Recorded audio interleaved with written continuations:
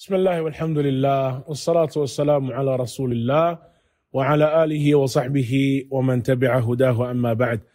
Alhamdulillah, mashallah, the jama' and the gathering of the brothers has amazed us somewhat. I mean, when they said that some of the brothers were coming down, some of the young brothers were coming down, we were expecting a minibus or two, yumkin.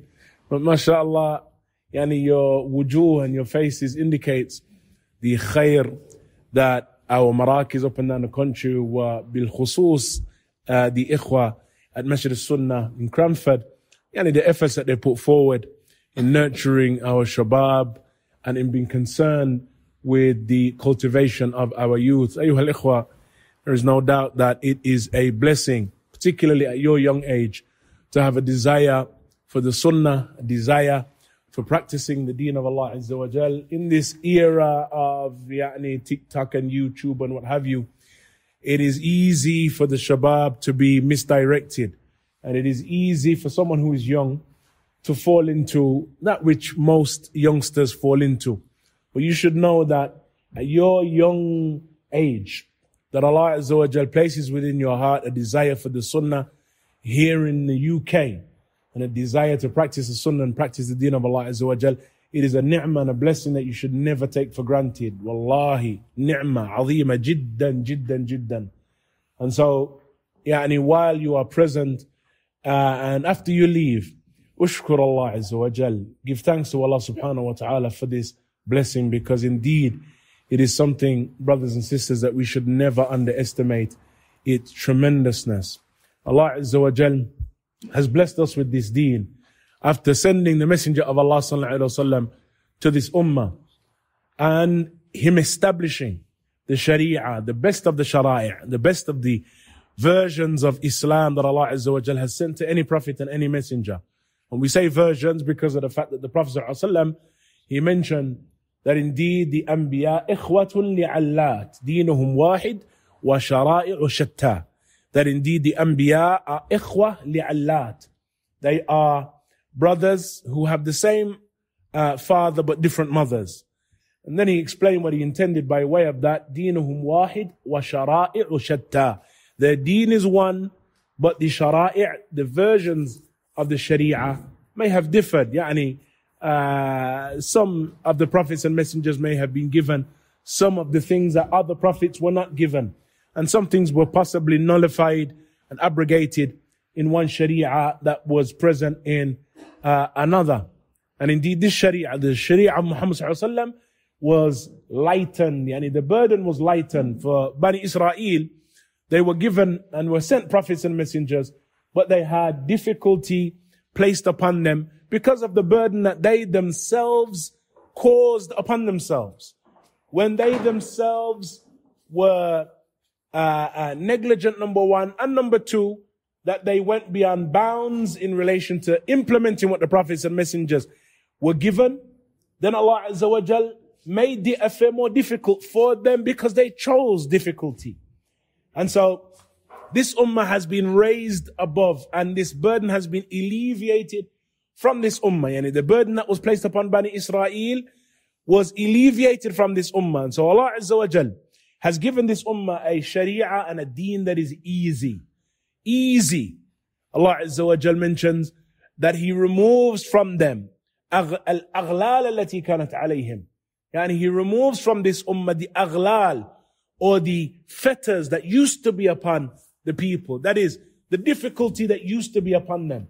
If you wanted, for example, in or during Bani, or at the time of Bani Israel, if you waged war, mathalan, then the spoils of war were not halal. When they commit a particular sin, then Allah Azza wa Jal legislated upon them that those who did not commit that sin should kill those who committed the sin. There were some forms of legislation that were heavy upon them. But Allah Azza wa Jal has lightened that for this ummah. That is a ni'mah from Allah subhanahu wa ta'ala. Yajib al-shukr. It is imperative that we give thanks for these blessings, brothers. And so, with that being said, that which we are in, are standing within, as you know, and it is not unclear to any one of you, is a house from the houses of Allah Azza wa Jal. Our da'wah, brothers, is a da'wah that revolves around the establishment of the ibadah of Allah, the worship of Allah Azza wa Jal. And that is what the people of Sunnah do. That when Allah Azza wa Jal gives them capability, they establish the salah. Allah Azza wa Jal has mentioned, الَّذِينَ إِن مَّكَّنَّاهُمْ فِي الْأَرْضِ أَقَامُوا الصَّلَاةَ وَآتَوُا الزَّكَاةَ وَأَمَرُوا بِالْمَعْرُوفِ وَنَهُوا عَنِ الْمُنكَرِ وَلِلَّهِ عَاقِبَةُ الْأُمُورِ. Those who, when we establish them in the earth, أَقَامُوا الصَّلَاةَ, they establish the salah. When we give them ability within the earth, they establish the salah. And so the establishment of the Masjid, Allah Azza wa Jal mentions, it is from the first of the things. Those who Allah has praised from among the believers, from the first of the things that they do is that they establish the salah. And of course, establishment of the salah revolves around and is tightly connected to establishing places of salah. Yani the Masjid, the places where salah is established. And so Allah Azza wa Jal has mentioned, they establish the salah, they give the zakah, and that is from their wealth they spend. They enjoin the good and they forbid the evil. And so when we look at that which is present within the verse, Allah Azza wa Jal has mentioned that from the characteristics of the people of Sunnah is establishment of the salah. That is important, young brothers, because from the most important of the actions that you can carry out is the establishment of salah. When you establish the salah, the more you are ardent and the more you are careful about your prayer. What is the time for salah? Making sure that you've performed them. Being ardent over, being in the masjid if possible. Trying your best to ensure that regardless of what you're doing, that you have concern for the establishment of salah. You maintain that bond with Allah Azza wa Jal, that connection with your Lord. And so one of the things that the shaitan will entice, particularly you young brothers, is to turn away from the salah. Or to be lax with your prayer. To be lax with the salah. The first thing that we will be questioned about Yawm al-Qiyamah is the prayer. The first of the actions that will be questioned about Yawm al-Qiyamah is the prayer. If it is good, then the rest of the actions or the rest of the reckoning will be good, will be easy for him. And so make sure, do not be from among those who neglect your salah and are negligent concerning the salah. Make sure that you're from the people of salah. Allah Azza wa Jal praises the believers for that characteristic. Aqamus salah. They establish the salah. They give the zakat, they enjoin the good, and they forbid the evil. And this enjoining of the good and forbidding of the evil, again, it is something that requires, or number one, it is from the characteristics of the believers, but it requires that we have knowledge, that we have ilm.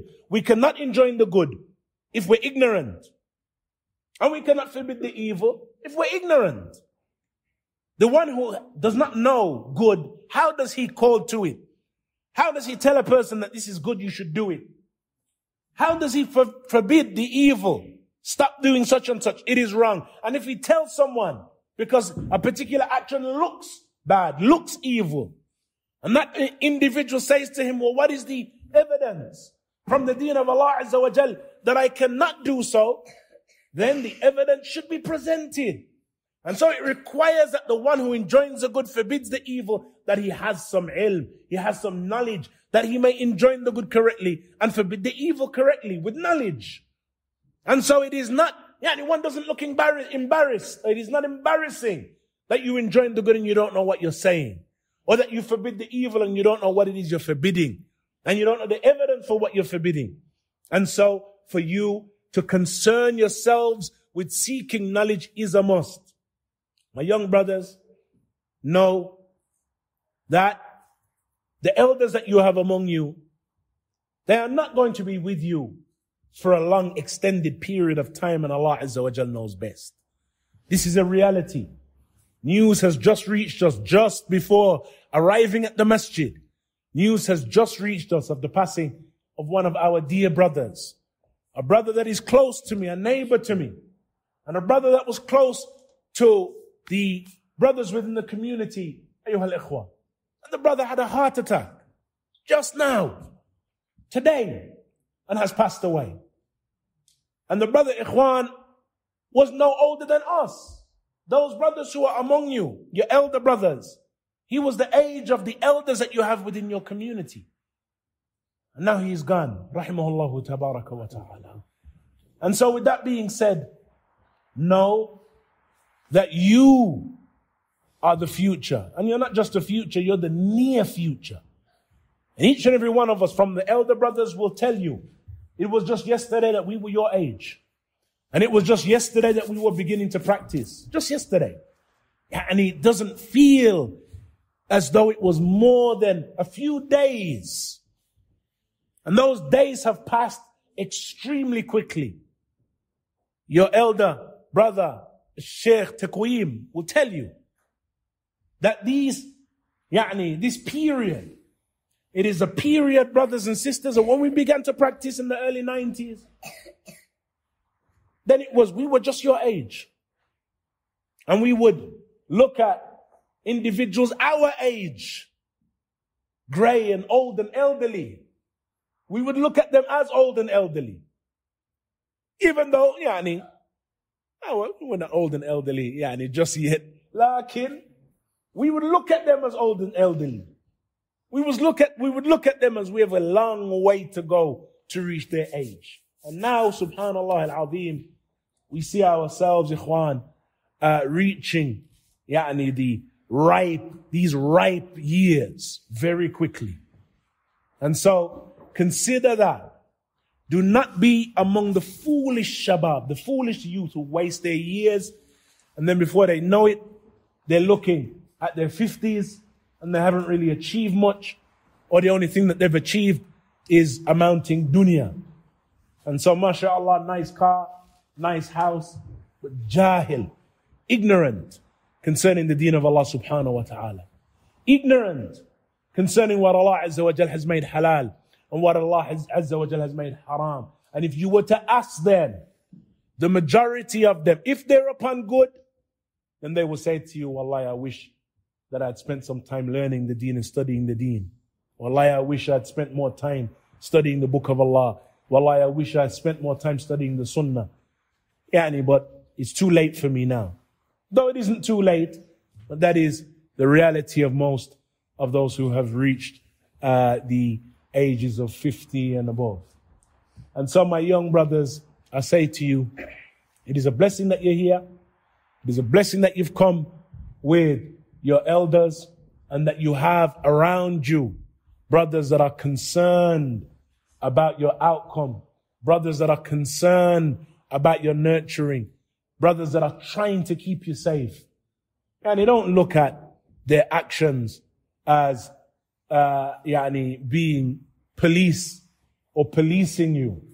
Look at them as elder brothers who love you, elder brothers who want good for you, elder brothers who, when they advise, their advice revolves around 30 years or more in some instances of experience. It's not just yesterday our brothers have been upon this path. Take their advice. Listen to them well and listen to them keenly. And if there is anything that I can advise you with, is to spend your time busying yourself with the deen of Allah Azza wa Jalla. And we've said it on previous occasions that Imam al-Bukhari was an A'jami. These A'imma, that is, he was a non-Arab. Many of the A'imma, Ikhwan of the Deen, they were A'ajib. They were non-Arabs. That is, they didn't, or Arabic was not their first language. But Allah Azza wa Jalla raised them, raised their station with ilm, with knowledge, raised them with understanding to the extent that Imam al-Bukhari, you would nearly not have a dars, whether it is from the durus of tafsir or from the durus of fiqh or from the durus of aqidah or from the durus of hadith, except that you will hear his name. And you will hear those ahadith that he collected with his chain of narration, though he was not from the Arab. And similarly, many of the regions that were regions of hadith were filled with non-Arabs. regions that are modern day Uzbekistan and Kazakhstan and these regions, يعني Afghanistan. These regions were regions of knowledge and hadith, of ulama. And so it was not just the lands of the Arab that Allah Azza wa Jal blessed with people of knowledge, but even the lands of the non-Arab. When you look at Spain, Spain was a region and was a land that was filled with ulama, bright, intelligent ulama. And so many of you, with the level of intelligence that Allah Azza wa Jal has blessed you with, reach for the stars, as it is said. Don't consider yourself any less able to become an imam and to become a great alim from the ulama of the Muslimin. It is not outside of your capability if Allah Azza wa Jal wills. And so, have that aspiration. Consider that. Try and reach for that. Look at this masjid and consider the fact that one day, perhaps it will be you upon that minbar. The ma'had that is behind you. Perhaps one day it will be you teaching the next generation, teaching them the sunnah and carrying this legacy and conveying this legacy. We ask Allah Azza wa Jal to make it easy for you to obtain that which is beneficial from knowledge and to keep you upon this path, even though you're surrounded by what you're surrounded by, to keep you firm upon the way of Allah Azza wa Jal and His Messenger, in the way of the Salaf of this ummah. نسأل الله سبحانه وتعالى يوفقنا وإياكم لما يحبه ويرضاه وصلى الله وسلم وبارك على نبينا محمد وآخر دعوانا أن الحمد لله رب العالمين.